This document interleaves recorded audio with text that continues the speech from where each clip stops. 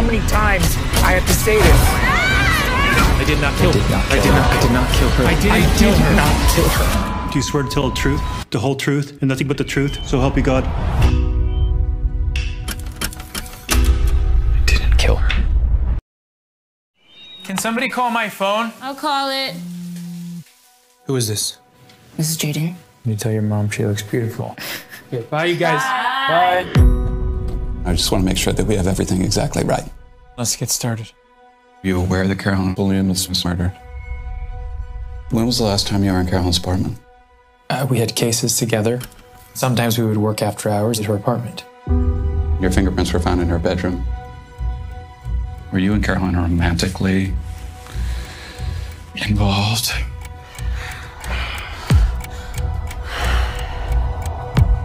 My suspect? Because I did not kill her. You were there the night out. You better get yourself an attorney. If you're arrested. There's not an if. I will be arrested. They're gonna see that I was obsessed with her. I was basically stalking her. You know the night she was killed, he texted her 30 times. 30 times. This is the darkest hour of my life. But you and I will fight to save our family. We need a credible alternative to me. She was tied up like a prior victim. Carolyn and I worked that case together. You're saying that we put an innocent man behind bars. You're desperate. Are you a suspect? I did not kill her.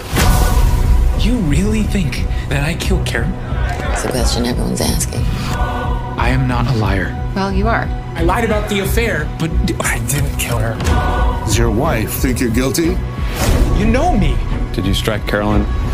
Your DNA was found at the scene. They could put you away forever. Is there something else? I did not kill her. Sick! They have no case, so they're trying to frame me. Nobody is above the law. I didn't kill her.